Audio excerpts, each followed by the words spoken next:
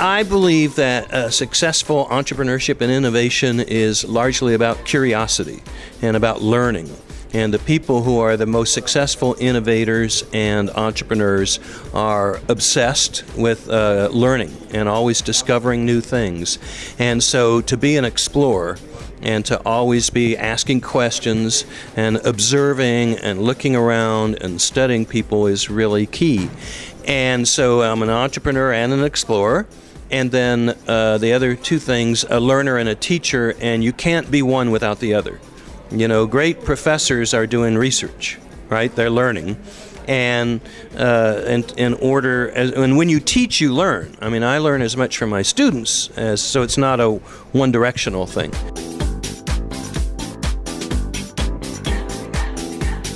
I think the main thing that I want to try to talk about will be about curiosity.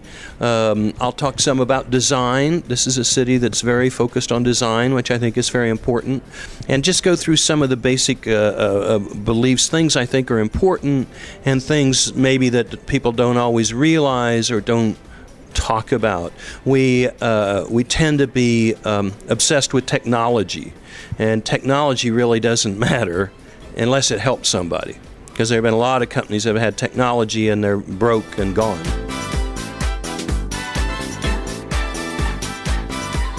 Study the greats, because all of the great entrepreneurs were intense learners.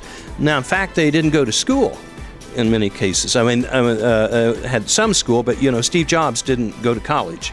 Didn't finish, and Bill Gates and Michael Dell, and I believe in college, but they were in many cases too busy learning to go to school. And so learning is more than just school. It's getting out, it's looking, it's observing, it's reading. So, I just never stop learning and writing down ideas, because the ideas never come from where you expect to find them. If you just listen to the professors or just do what the newspapers say or what the textbooks say, you're never going to innovate. Innovators have to be mavericks to some degree, almost rebels. They have to be independent thinkers.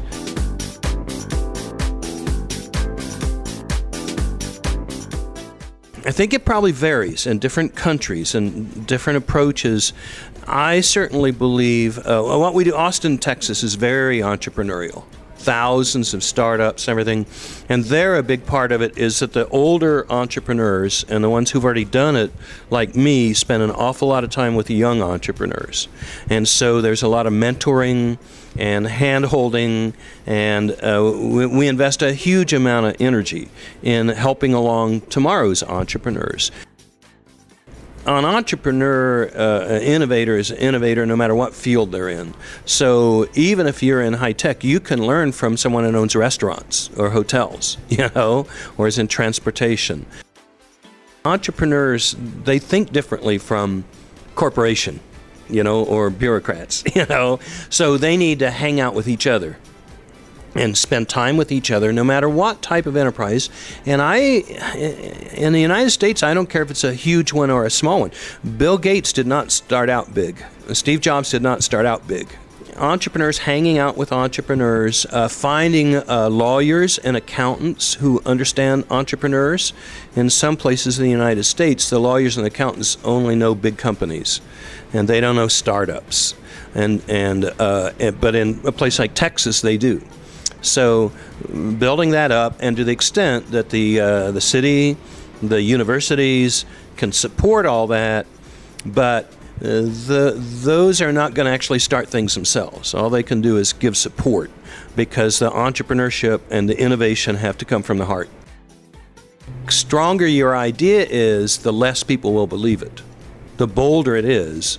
Because if it's really going to be a big idea that changes the world or your city or your country, people are going to say, you're crazy.